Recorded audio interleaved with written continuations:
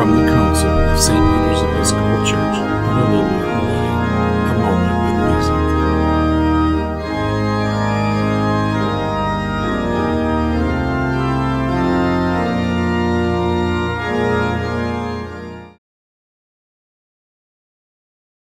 But just as we have the same spirit of faith that is in accordance with Scripture, I believed, and so I spoke, we also believe, and therefore we also speak, because we know that the one who raised Jesus will also raise us with Jesus, and will present us with you in his presence. Indeed, everything is for your sake, so that grace, when it has extended to more and more people, may increase thanksgiving to the glory of God. So we do not lose heart.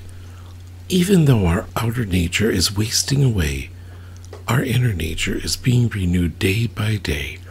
For our slight, momentary affliction is producing for us an eternal weight of glory beyond all measure, because we look not at what can be seen, but at what cannot be seen.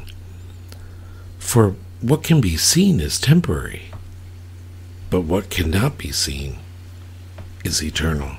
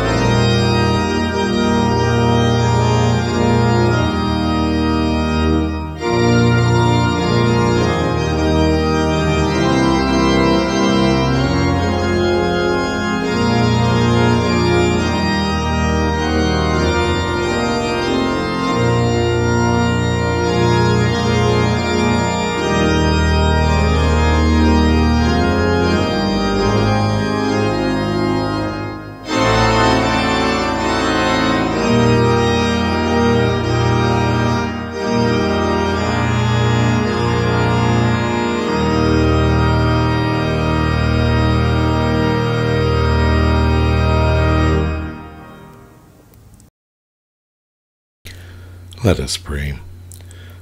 Thank you, Lord, for being there for me and allowing me to cry out to you in my times of need. It is amazing to me that the Lord of the universe would take time to listen to me and to care about what I say. God, there are things happening around me right now that I do not understand. Some of these things make me feel weak, helpless, and afraid. Even in the midst of this, I know that you are the Lord. I know that the situation is in your hand, and I trust you. I beseech you for strength and for wisdom that I would be able to endure this situation and be able to handle it in a way that would bring glory to your name. Amen.